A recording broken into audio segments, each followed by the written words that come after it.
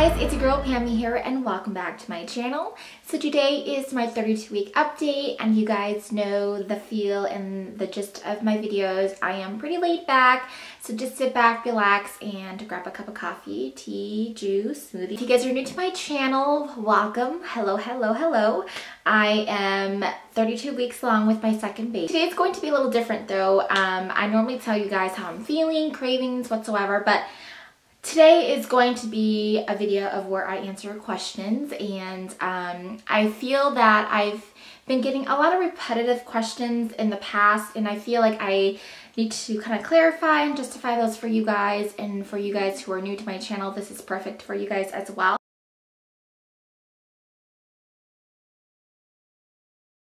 So Chloe is obviously my first one, which is my baby girl.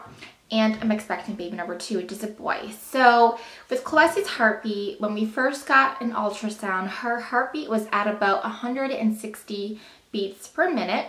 And it eventually went down to like 155, 156. It was just kind of fluctuating between that rate. With baby boy, when we first got it, it was about 140.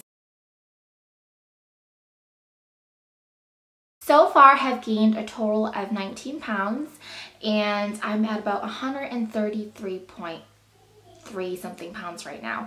So my doctor doesn't want me to gain more than 25 pounds in total. I still have 2 months to go.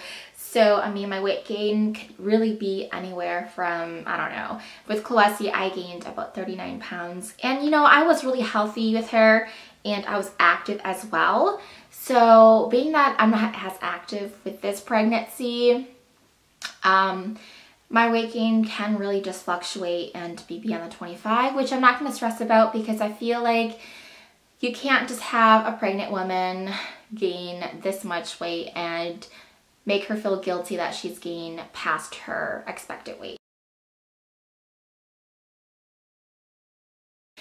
With this baby, I obviously am in the warmer season, so I've been wearing a lot of just maxi dresses and oversized dresses and tops, and the leggings, of course. I am not a shorts kind of person. I just despise my legs. I just don't love them.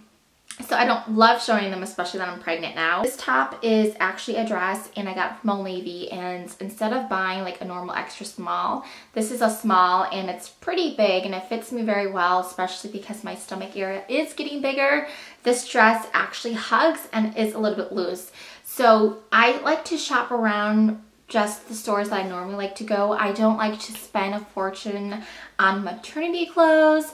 I never really did with Chloe, and I don't think I will with this pregnancy as well. So ladies, just buy a size up if you guys are looking for maternity clothes. You guys all know my cravings was all over. It wasn't really like steady, and I didn't have anything that I really didn't like. But right now, I can't think of anything that I really crave. But it's just kind of out there, and I'm not like splurging in anything really either, so it's kind of up in the air. I actually got a phone call 2 days ago from my doctor's office, and usually no news is good news, and when I got a phone call from them, I was freaking out because I seriously thought something was wrong with my results. And so I asked the nurse, and the nurse was like, oh, don't worry about it. I just wanted to call you and let you know that baby is at an average weight, and he's healthy. He's at 3 pounds and 7 ounces right now, and he's at a 37th percentile. I really don't know what the 37th percentile really means and what they factor into that, because they don't get the weight, or they get the weight but they don't get the height. So when I go back on the 9th of this month, I'll just kind of get a little bit more clarification on the ultrasound, and I'll update you guys in my update. Honestly, I haven't had any new stretch marks along my body or my belly area or abdomen. The only new stretch marks that I've discovered the past couple of days are my buttocks. I do have some along the line of my booty, left and right, just right on top. of it. So that means my booty is expanding, and I'm glad that it's in that area because I don't expose that area, obviously. Not to you guys or in public, but swimming wise, like, I'm glad it's not in the midsection, but I can't say that now because with Clossie, I got all of my stretch marks at like the very end of my 3rd trimester. So it could be a change, but as of now, I don't have any new ones but the bottom. You know, when I first found out that I was pregnant with Clossie, I was kind of that person where, you know, I'm gonna have a birth plan, I'm gonna do this, I'm gonna do that, I'm gonna go all natural, but everything was kind of like opposite of that. I feel like with Clossie, I was just like the first time mommy kind of person where I'm gonna do this and do that. But with baby Elle, with this pregnancy, especially at 32 weeks, I just feel like I'm gonna relax and not stress about anything. I'm just gonna let it be and let it flow, especially because I was induced for like 16 plus hours with all those contractions with no medication or epidural till the very end. I feel like that really toughened me and made me stronger to think that I can go natural with this pregnancy. So in terms of birth plan, I am planning to go natural, but anything can change. So, you know, I don't know. I don't have anything as of now, but when the time comes, I can only say it's really up to the time. But I'm just kind of free-falling. I'm going to try natural vaginal birth again with no medication or epidural, and if things change, it changes, and I'm not going to be upset about it because I'm not. So those were all the questions that I got from you guys that were repetitive, and I just thought that I had to clarify them because they're kind of nice to just kind of go over, especially because I am at the very end of my pregnancy as well. Like seriously, I'm at 32 weeks. This is kind of scary. I'm a little nervous because I have a toddler. Clossie's turning 18 months in like a couple of days, and then I'm gonna have a newborn in like 2 months. If so, maybe less, who knows. So I'm a little nervous. How am I feeling at this point in my pregnancy? I am sick to death, especially my throat.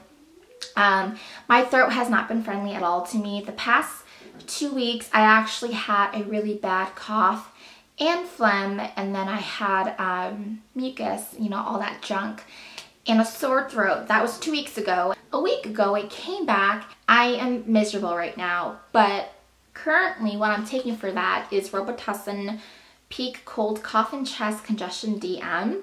Now, I've had a lot of different opinions and just a huge controversy about taking medication during pregnancy, especially because I am in my 3rd trimester. But this was approved by my doctor and approved by the kind of like the list of items that you can take when you're pregnant. So as long as it has dextromethorphan, HBr, it's a cough suppressant, then you're good as long as it doesn't have alcohol. But I mean, a lot of doctors are they're very different. So ask your doctor, ask your OBGYN what they think about taking medication, especially if you're going through what I'm going, like just hell, basically. This hasn't really helped much. I feel like it makes me cough even more. And also I've been taking this Bigelow Lemon Ginger Herbal Tea, and this actually just helps soothe the throat. And I've been taking this for the past couple of days, and I found that this really helped me last night. I was just literally coughing my life away last night. I can't even tell you guys, I get so pissed off. And this is caffeine free, all natural, and this definitely helps with the throat, especially the ginger and the lemon. I feel like those are 2 great combinations, and it does also suggest to add a little bit of honey into your tea to kind of help soothe the throat. This has been my best friend so far at this point. Without this, I think I'd be like miserable. I am miserable right now, but I hope that you guys are having a wonderful day. Stay tuned, keep yourselves updated, and as always, don't forget to subscribe to my channel, and I'll see you guys in my next video.